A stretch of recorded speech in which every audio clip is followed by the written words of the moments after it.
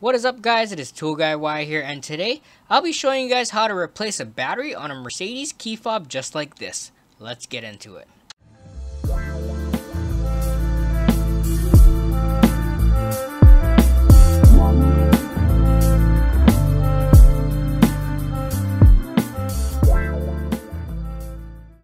The only thing you'll need for this repair is a pocket screwdriver, or you can actually use your key, slide your key out using the tab.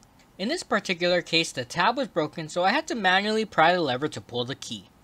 Next, using your pocket screwdriver or key, stick it in deep in the left side of the key fob. You will be looking specifically for a black tab. Push that black tab in and the back cover will pop up. Once that back cover is off, you'll see the battery. For this key fob, it uses the Panasonic CR2025.